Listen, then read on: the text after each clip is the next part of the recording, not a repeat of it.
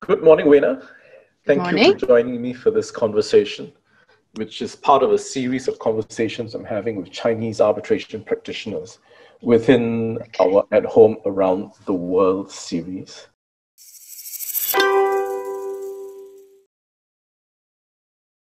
Every time I visit China, I'm always amazed by the pace and extent of change and development in China. And sometimes I think about the impact this has had on people who have grown up in China, seeing this change and living it firsthand. I think someone of my generation would have been born just about when the Cultural Revolution was starting, would have had their early years during the Cultural Revolution, but just as they've come of age, were able to take advantage of the opening up of China and the massive development that China must have had through those times. Now, you're not quite of that generation. You are more youthful. But Yes. you would have seen changes yourself. And I'm curious to ask you, what was it like for you growing up and taking advantage of all these changes in China? I was born in the 1980s, and so I in a sort of third-tier city in China, and then I did my studies, earlier year studies in the relatively smaller city, and in early 2000s I came to Shanghai, which is where I am now at the moment. And to do my university studies. And so for myself, I would say I've seen a lot of changes myself as well, because, I spent my earlier years as, as a kid in the fourth tier city. And then I came to Shanghai around early 2000s. It was a time when China just joined WTO, actually. I could still recall around the time people were talking about it was such a big news. And then in the next, I did my studies in Shanghai first. And after I finished my university studies, I went to the UK at the time. And so at the time, my firm, Herbert Smith Freehills, Herbert Smith around the time, they were having a scholarship program, and they sent me to the UK. I did the GDL studies and LPC in the UK. I did trainings in the UK, qualified as a UK solicitor. And then I returned back to China around 2011, spent the past 10, 15 years on international work, particularly on international arbitration. I see sort of Chinese parties over the period of time getting more and more involved in international businesses.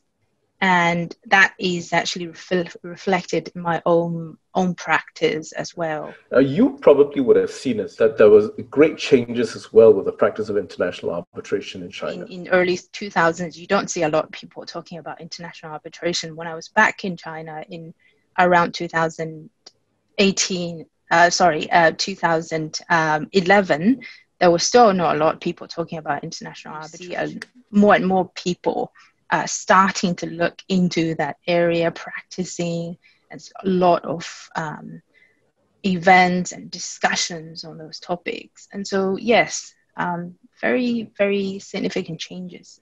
What cultural differences would you say there were between what you saw in terms of the practice of international arbitration out of London and what you now see?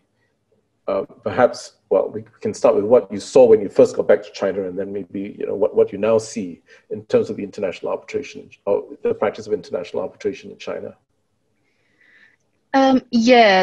Practicing international arbitration in China has its own features, I'd say.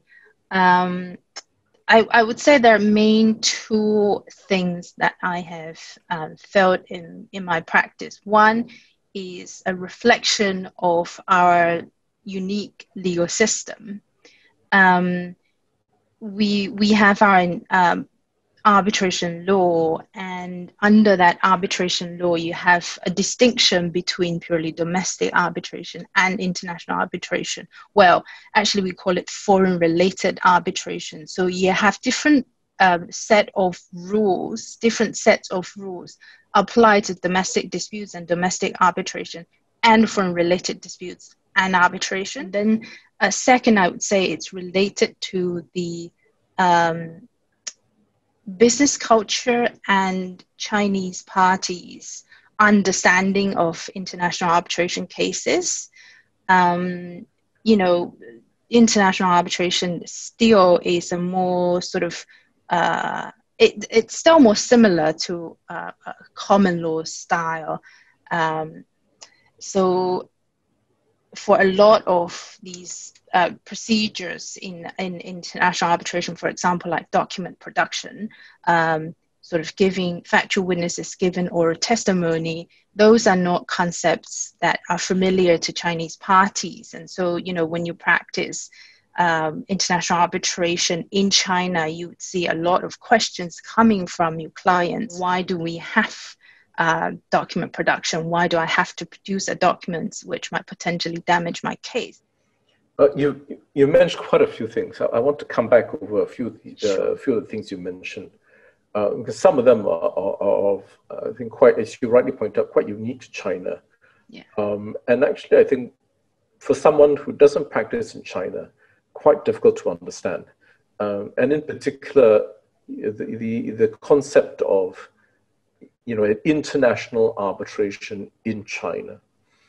It's not quite the same as what we understand to be international arbitration in other jurisdictions. And for example, in Singapore, an international arbitration in Singapore, seated or that takes place in Singapore, is one where either one of the parties is not from Singapore, the subject matter doesn't involve Singapore. So it's got quite defined concepts about what is an international arbitration. In China, I understand actually the term is not so much international arbitration, but foreign-related disputes. That's right, yeah. And the term foreign-related, or a dispute with foreign-related elements, to be more precise, is not quite defined. And it leaves some confusion as to whether a dispute is foreign-related or not. Can you talk a bit more about what is a foreign-related dispute? Yes, sure. There are some definitions, although these definitions can be fluid, and Chinese courts are trying to expand such definition. So for a dispute to be a foreign-related dispute, or a dispute with foreign-related elements, you would have either one party or to the disputes is a foreign party, or the subject matter of the dispute, which is quite similar to what you've just described under Singapore law. It could be the subject matter is a foreign-related subject matter, for example, a project outside China, or I'm quoting the creation, the modification, or termination of that legal relations to the parties to the disputes happen outside China. So I guess some people had interpreted to mean that if you sign the contract at a place outside China, then that could mean that this is a foreign-related disputes as well. And then there's except for the ones that I've described, there's a catch-all provision as well, which says any other circumstances which may be seen as foreign-related. And so I think traditionally Chinese courts haven't been using that catch-all provision a lot. Actually, they haven't been, that provision had never been applied in practice until a recent Shanghai court case called Siemens and Golden Landmark. I don't know if you've heard. So in that case, the court tried to expand the traditional scope of foreign-related disputes to cover a situation where the parties were companies registered in free trade zone. It's an sales of goods dispute. You know, the sort of the way that the goods were transported in the court's view reflected some features of international trades because it involved free trade zone. And so in that case, the court decided that this is a foreign related disputes as well, even if none of the parties were foreign parties, the subject matter was still within China. I think the other difficulty, the confusion around the concept of a foreign related dispute is the question as to what arbitration institution it can be submitted to. And my understanding is if it is a purely domestic dispute, then clearly it can only be submitted to one of the recognized or registered arbitration commissions in China. Yes. There is a lot of doubt and confusion as if the dispute is a foreign related dispute, whether you can have an arbitration in China which is administered by a foreign arbitration institution, so one that is not registered in China. I think a lot of the discussion about whether a dispute is foreign related also involves this question as to whether you can have an arbitration administered by a foreign institution. So I think that case you mentioned, the golden, is it the golden landmark? Landmark. That also involved a question as to whether it could have been subject to a foreign arbitration institution, if I recall correctly. Okay. Explain this to us. That's the one thing that gets very confusing from someone looking at outside of China into the international arbitration within China. Yeah, that is what I was saying, special features of China-related arbitrations, because you will have to apply these rules even before a dispute is submitted to an arbitration, say outside China, or administered by a foreign arbitration institution. So I'd say, first of all, you have to decide whether the dispute is a foreign-related dispute or a domestic dispute. If this is a domestic dispute, then, as you said quite rightly, that this dispute had to be submitted to a local arbitration commission, to a Chinese arbitration commission for arbitrations. Well, in that case, the arbitrations would be seated within China. And then if you have a foreign-related dispute, then you have more options. You could, well, of course, you can also submit the dispute to domestic arbitration commission, but you can then submit to arbitrations administered by foreign institution, and that arbitration can be seated outside China. So it could be Hong Kong or Singapore. So there are two issues there. So whether you can submit a dispute to a foreign arbitration institution would also depend upon what the nature of the dispute, right? Whether it's domestic or whether it's foreign related. A separate issue is whether foreign arbitration institution can administer cases which are seated in China. So that's a separate issue and an independent issue. And I think there have been cases in the past, a quite well-known case called Long Glide, in which the Supreme People's Court of China confirmed that, a clause providing for, I can't remember which institution exact, but a foreign arbitration institution administering a case seated within China, that clause was valid in that case. But the problem is, that is a SPC, a Supreme People's Court case in China, and we are not a common law system, and cases are not binding. There are sort of contradicting cases where have different implications as well. But more importantly, the Chinese law, the Chinese arbitration law itself actually had not envisaged a situation where a foreign arbitration institution could administer cases which are seated in China. And so the law itself is very old. It was promulgated in 1996, and so it's more than 30 years ago.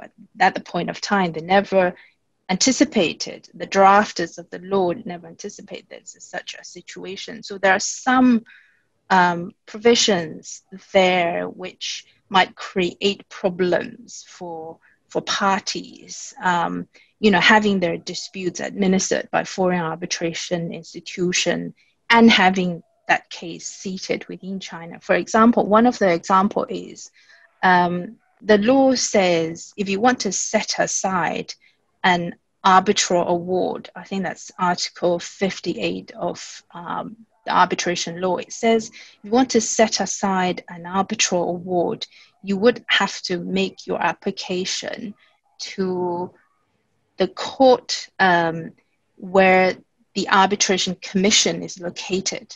So the word actually used in that clause is arbitration commission. So imagine you have a Singapore SIAC case, for example, seated in Shanghai or Beijing. You have an arbitral award from the tribunal.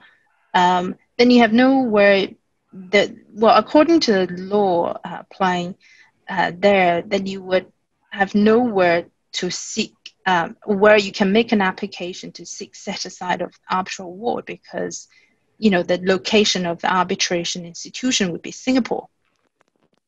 So that's the issue that we're still having under the current legal system, where the court wants to expand and to sort of revolutionize the practice in China, but the law itself doesn't actually support that practice.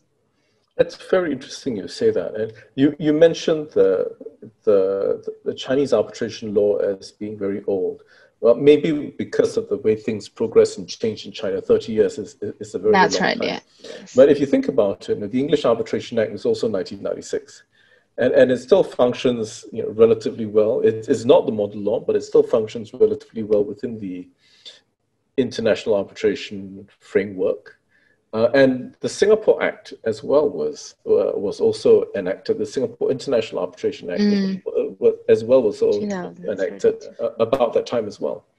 So it's not so much perhaps the age of the law, but perhaps at that time, China envisaged a different system of arbitration. And one of the things you said really struck me, which is that it seems that at that time, that law, or the law that you still have, it doesn't apply the same concept of a seat or place of arbitration as many, many other jurisdictions do. And to fit within the New York Convention, many arbitration laws, including the model law, would recognize that there was a particular place of arbitration. And the English Act uses the term seat, but in most other jurisdictions and the model law, they use the term the place of arbitration. But the concept of that being that place is usually a juridical concept. It's a particular jurisdiction. An arbitration seated in England then is subject to the jurisdiction of the English courts, where an arbitration seated in Singapore is subject to the Singapore courts. Even I think if you have an arbitration, a federal system, let's take the US, for example. If you have a federal system, I mean, it would still be within the jurisdiction of a particular state court. That would be the jurisdiction. That would be the concept of what is of the seat, of the place, that it's tied to a particular jurisdiction. I mean, China, I suppose if I'm not mistaken, you're not a federal system, even though you have provinces. Yes. I don't think you're not a federal system. As you mentioned, the law is written to tie a particular arbitration to a particular arbitration commission. And when you need, as you said, to set aside or have any court supervision over that, then the law asks you to look to the location of that arbitration commission, and that would normally be within a particular province. So you then have to go to the court in that province where that arbitration commission is located, and therefore, when one tries to take the concept of seat or place of arbitration as it is used internationally and try and transpose that to the Chinese situation, it leads to confusion until you realize actually that the concept of supervision of an arbitration within China is not tied to a particular national jurisdiction or a state jurisdiction, but tied to the concept of where the arbitration commission is located, which is a different concept. I agree with that. Because I think the seat of arbitration, some people in China, they still have a confusion as to what seat means in China, even nowadays. And so when the law was promulgated or drafted more than 30 years ago, this is not a concept, I'd say probably not a concept which the drafters kept in mind when they sort of drafted the law. Because, in China, there are hundreds of arbitration commissions, and usually in each major city, you have an arbitration commission. And when you have arbitral awards from cases administered by those arbitration commissions, you would have to decide which Chinese court will have the supervisory power, as we say, to sort of set aside a case or be responsible for enforcement of that case. And so the reason why the location of arbitration commission term used in the arbitration clause is because that the drafters at the point of time want to give the court where the arbitration commission is located such power to scrutinize the awards rendered in cases administered by the relevant arbitration commission. And so it's a slightly different concept because, they were having in mind these mostly domestic cases, domestic arbitration cases, how the jurisdiction of the courts would be divided to scrutinize arbitration cases. They were really not having in mind a case where, you might have a foreign arbitration institution having administering cases which is just seated in China. Is sometimes you don't have to mention the specific city, right? You can just say that the seat is within China. And so, supervisory courts is Chinese courts, and you don't have to specifically refer that the seat is in Shanghai or Beijing or anywhere within China. So it is not a situation that the drafters of the law at the point of time envisaged, in their mind, and hence the differences in the provisions. This difference also gives rise to confusion when the Chinese courts look at international arbitrations located or seated outside of China.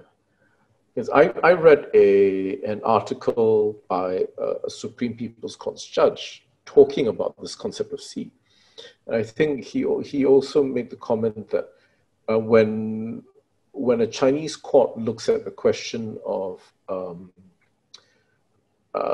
the governing law of the arbitration agreement, if it is not specified, they would look to see, first of all, look to the location of the arbitration institution as they were trying to determine the seat. And in determining the seat, they would look to the location of the arbitration institution. But outside of China, it is very common to have an arbitration administered by a particular arbitration institution, which takes place in a different location entirely. You can have SIAC arbitration seated in India, seated in Indonesia, and that, for the purposes of the New York Convention, is an Indonesian award and an Indian award, not a Singapore award. Or the other case, which would be quite common with the ICC. The ICC cases are heard all over the world, not just where the ICC exactly, yeah. has its case administration officers. So I think when you look at how this issue is discussed, it does seem to give rise to confusion, because how would a Chinese court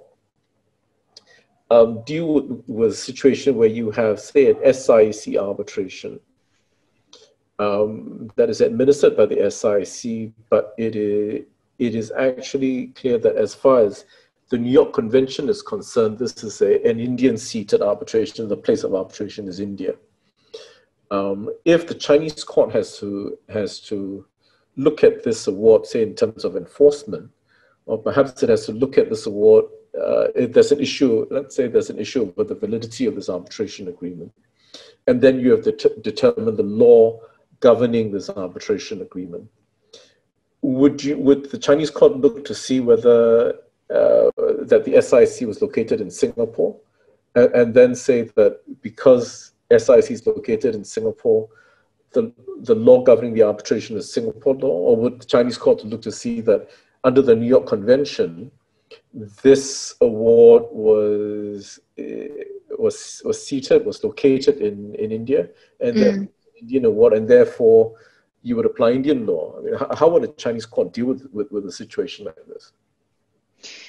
So first of all, I'd say what the comments that you've heard from a Supreme Court judge is correct under the current the current PRC law, because we do have, and that is probably because what we've just discussed, the Chinese law using a different reference point, a location of the arbitration commission as opposed to the law of the seat. So we do have conflict of law provisions saying that when determining the validity of the arbitration clauses, the court is entitled to look at the law of the location of that arbitration institution. So that, well, I do see the difficulties that you've mentioned, which I agree with, that, in practice, it would have a lot of difficulties to apply that provision, because, ICC can't see where the location of ICC is, right? That even if you're referring to the body of the ICC body itself, it would have several places. It's headquartered in Paris, but it also have offices around the globe in other cities. So it's quite difficult to decide the location of that particular arbitration institution. But there is such provision under Chinese law, which would allow PRC court to look at the law of the location of arbitration institution. So that comment is not incorrect under current Chinese law. But I guess the Chinese court would have certain discretion. It could look at several reference points, for example, the law of the location of arbitration institution. It could also look at the law, the substantive governing law of the contract. And so, to decide ultimately which law it wishes to apply to decide the question as to the validity of the arbitration clauses. And there's a recent interpretation by Supreme People's Court which says that the court should look at whichever law which gives rise the validity of the arbitration clause. So. Now that sounds like the application of the validation principle. So perhaps China is perhaps even more advanced than many other jurisdictions in that regard, because the validation principle is not accepted in other jurisdictions. It's not accepted so far in Singapore.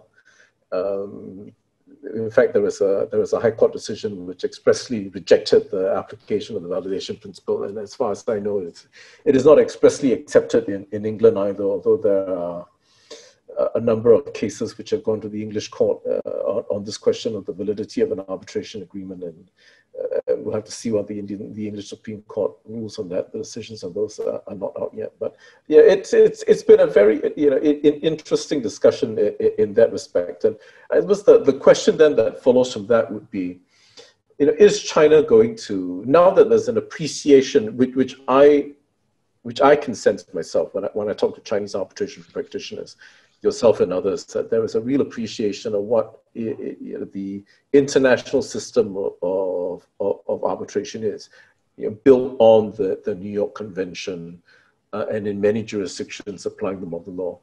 Is there going to be a move? Is there a move in China to say that China needs to revise its arbitration law to bring it in line with the model law, perhaps, or the New York, more in line with the system founded on the New York Convention and the model law? Yeah, I believe that is the direction.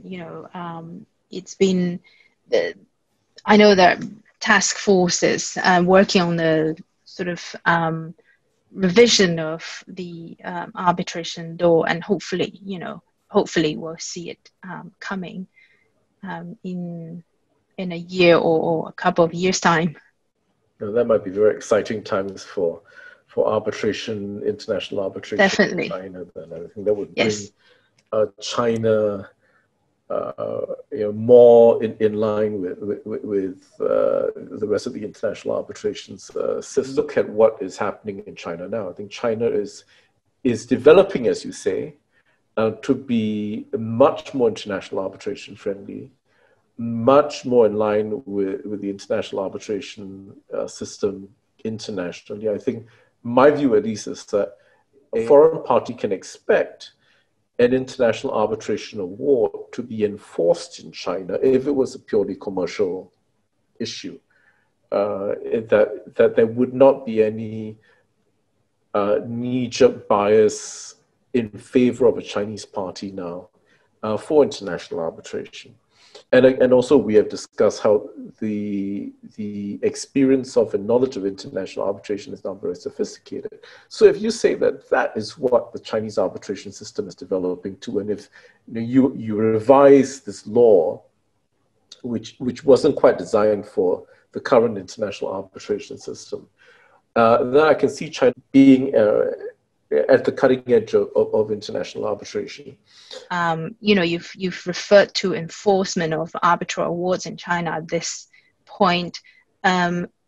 Still, if you look at the statistics of enforcement cases in China, we have very good record of enforcing arbitral awards, foreign arbitral awards. And so there are very few instances where Chinese court has applied or enacted the foreign policy exception, very few cases. And so we have a pretty good track record already on that, no matter whether we have a new arbitration law or under the existing arbitration law. Well, thank you very much, Weina. I think this has been a fascinating discussion. I certainly feel very positive about international arbitration in China when I talk to you, and I talk to others who practice international arbitration in China. I see a full and sophisticated understanding of how the international arbitration system works. And I know that, as we've discussed, that confusion arises out of the Chinese arbitration law that you have, which is quite unique in its structure. But you see that people are grappling with that, and you see the People's Court, the Supreme People's Court, grappling with that to try and work with it, with that framework, but still try and bring China more aligned into the international arbitration system. And I think at such time when China decides to revise that law, I would see that being a very positive development, and see even more so perhaps it might be a great push and impetus for China then to really rise up to what I would think of as a cutting edge of international arbitration. Yes, great. It's been a very good conversation. Thank you. Thanks, Stephen. Thank you. And I look forward to the time when we can meet again in person. It's not quite yet, but hopefully that will be possible at some time. It's great speaking to you, Weina. Thank you.